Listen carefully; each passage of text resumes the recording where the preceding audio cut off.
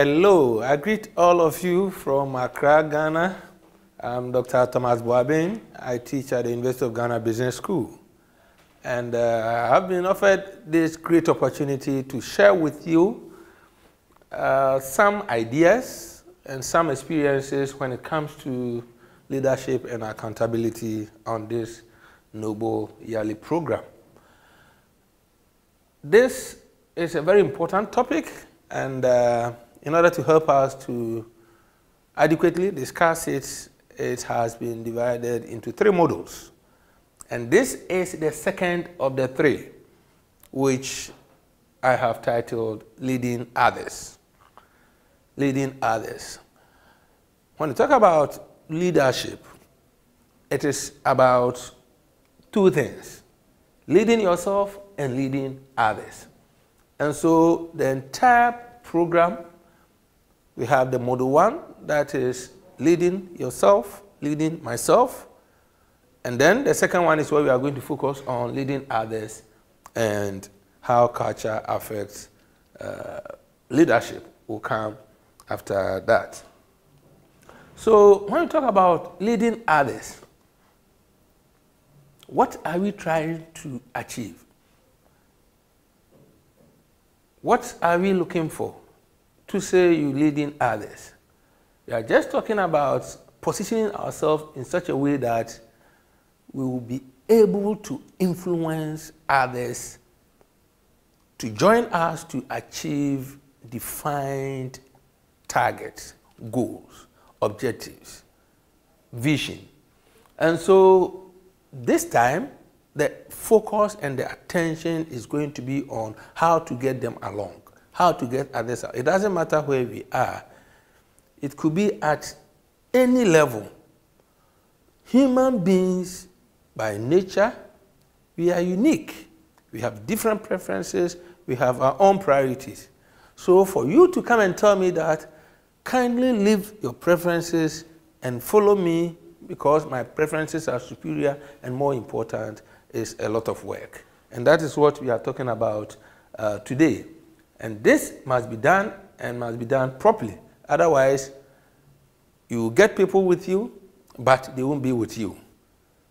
Physically, they are there, but emotionally, they are not with you. How do we ensure that we get people along? Leading others. At the end of the day, we hope that we will all live here with certain specific results, positive. 1,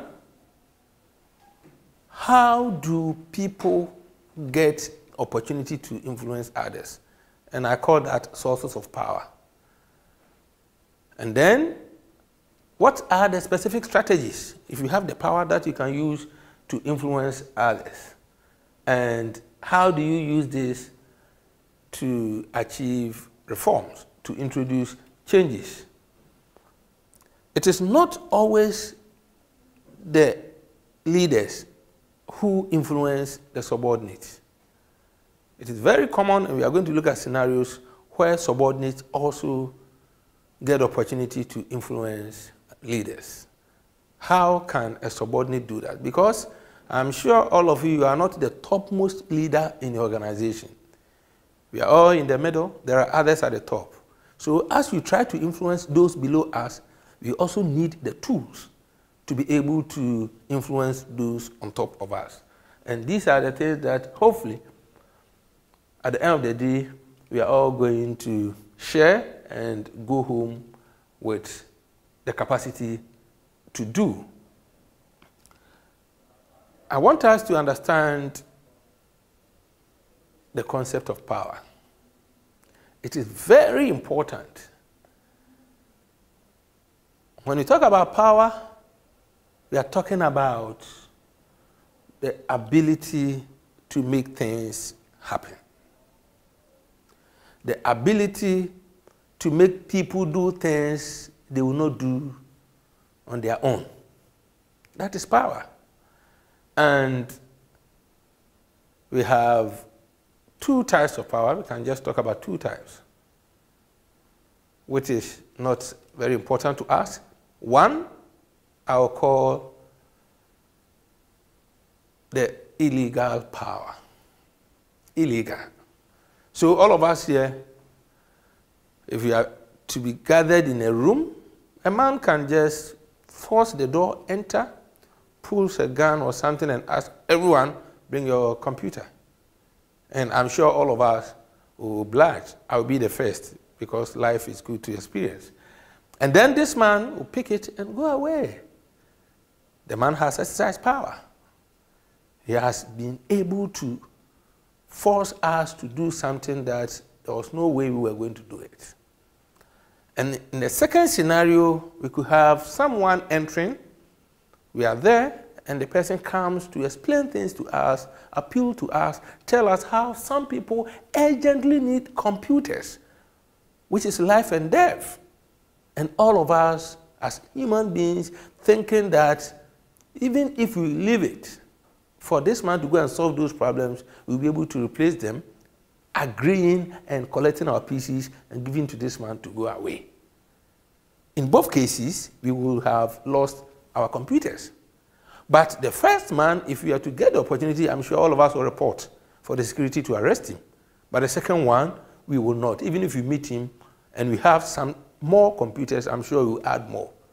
Both have exercised power, but one is legal and then the other is illegal. The legal one is what we describe as authority. And so authority is the legitimate use of power. And so what we are talking about here is that legitimate use of power, not the illegitimate one. And so we're talking about the ability to cause or prevent an action. You can stop it and you can make it happen. And you can't have power unless there are three critical things. And these are the leader, the followers. If you are alone, what are you going to do? There cannot be power. So a situation must be there. There must be subordinates, and the leader must be there. So we say that power is a function of these three because it is the relationship among these three.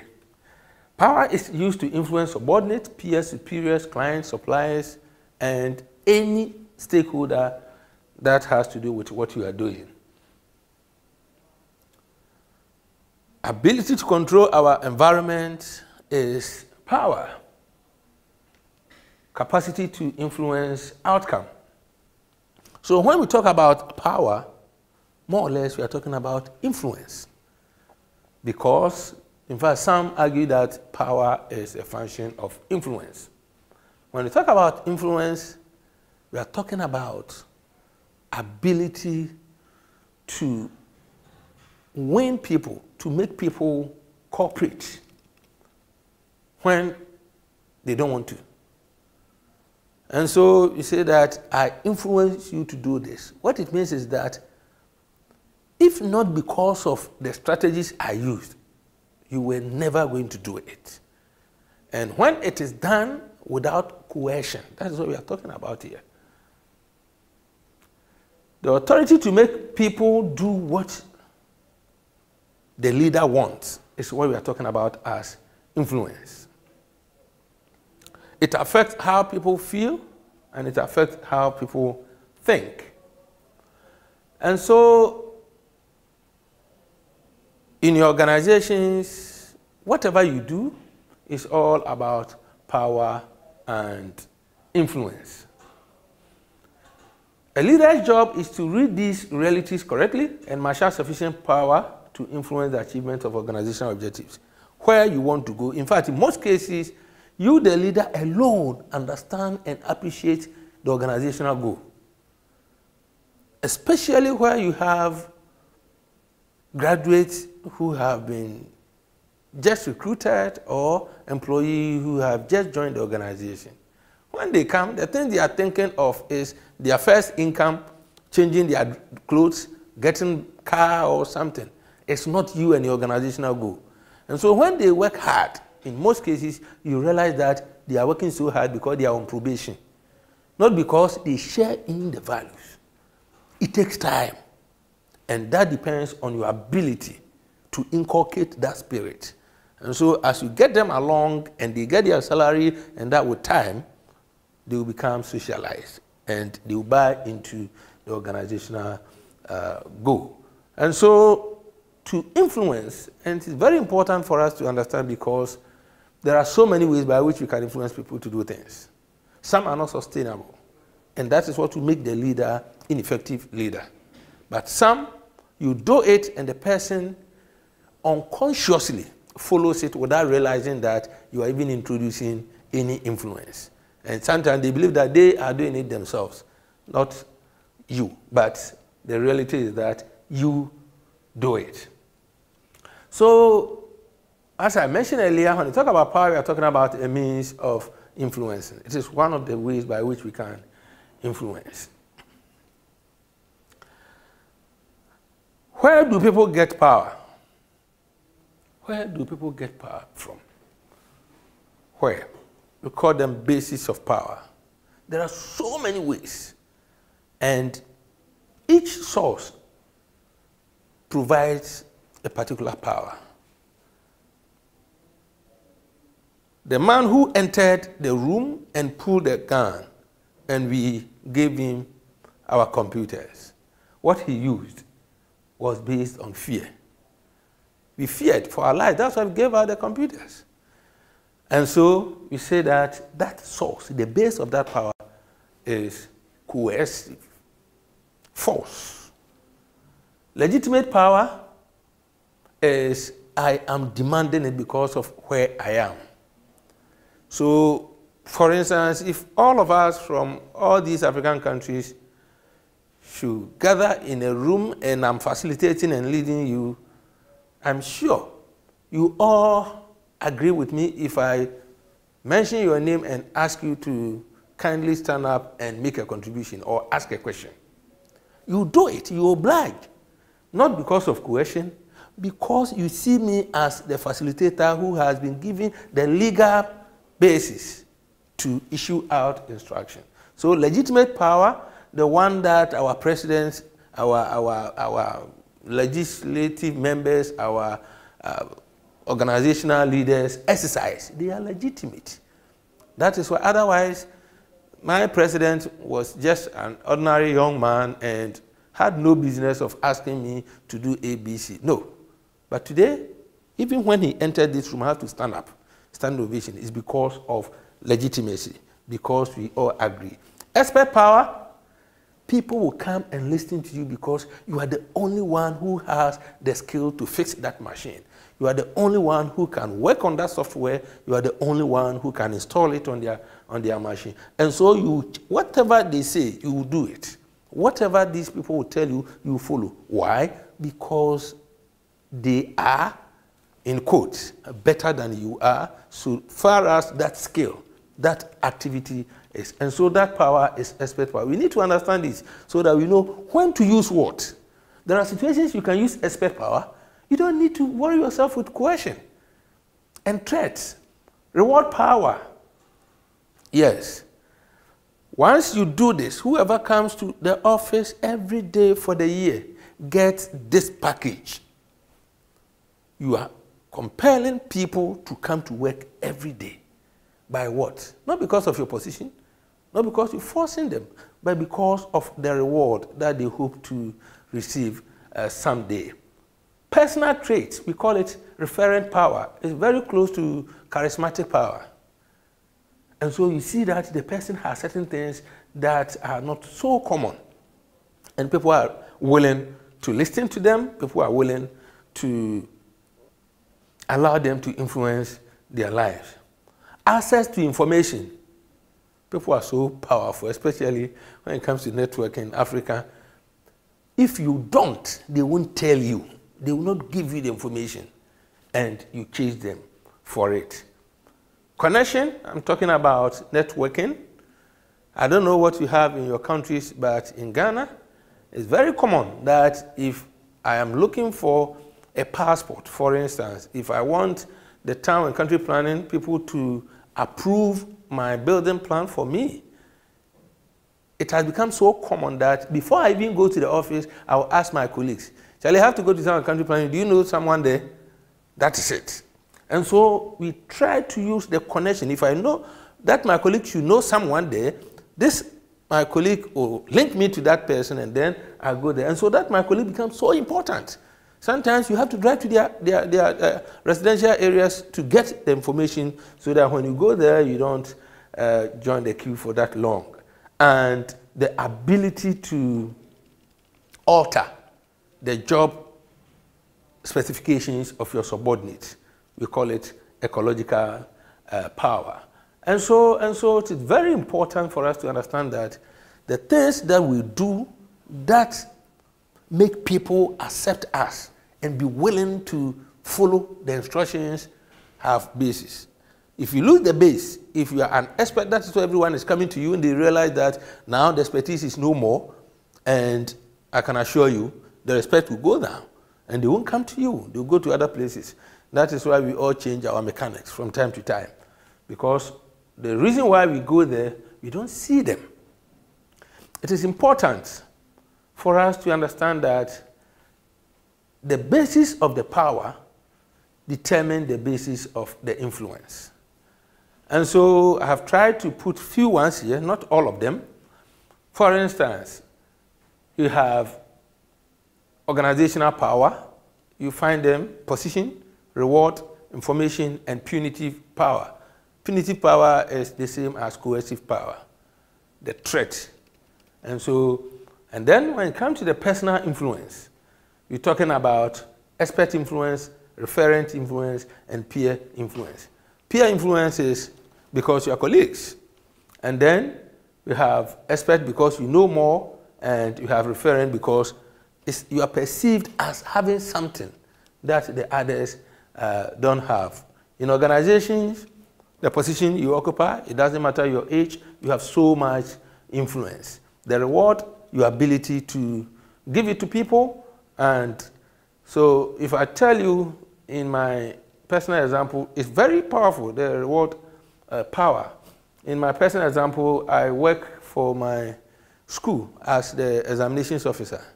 And as an examinations officer, I do so many things and I work with so many people, and at the end of the day, I recommend how much they should be paid.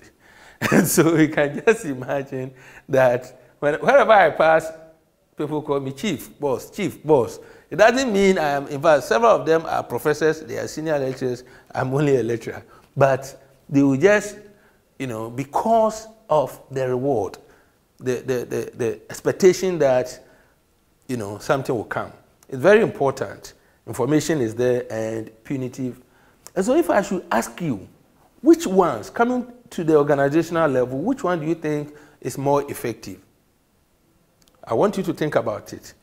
Don't rush in concluding that the reward is more. No. Which one? And I know you'll get the answer right. There is none. None is more superior. It is the situation that determines. If in all situations you want to use the others, and because punitive sounds kind of barbaric, it sounds kind of backward, so you won't use it, you make a mistake. There are situations that you have to go punitive. And that is the question I asked you. So you should be able to use a combination of all these factors, looking at the context and the situation. It's very important. What are you trying to achieve? Do you hope to continue relating, or you want to terminate the relationship? That should also help you. And who are the people you are dealing with? I always say that whenever subordinates are engaged in activities that require brawn, that is physical, exertion of physical energy, no matter what, most people will try to avoid the work. When naturally an activity imposes pain, it generates pain on this natural body, people will do everything to minimize the period that they spend on those activities. And so therefore, in such a situation, how are you going to regulate behavior? It's very important for us to understand. But as I said, of all these sources and all these power bases, we need to. Some people may possess several of them. Several. You are expert, you are the topmost leader in the organization, and then you can also use the cohesive one, and you have a lot of information that the people will need, and then the networking, they can use you to network. You have all this. So which one to use at a time is very critical. And as I mentioned, there are so many considerations that we need to look at. Because if you don't use the right combination, you get it wrong. And the followers may revolt, and that may hurt productivity. And so it is very important for us to understand that leaders need to be very careful. We need to be very knowledgeable. We need to, that is why I said earlier on that we need to monitor. You need to scan. Use your SWOT. Otherwise, you do the wrong thing. Sometimes you do the right thing at the wrong time. Sometimes the right thing, but you're doing the wrong thing. Sometimes you're doing the right thing at the right time, but you're doing it the wrong way. And you need to combine all this because we are interested in influencing behaviors.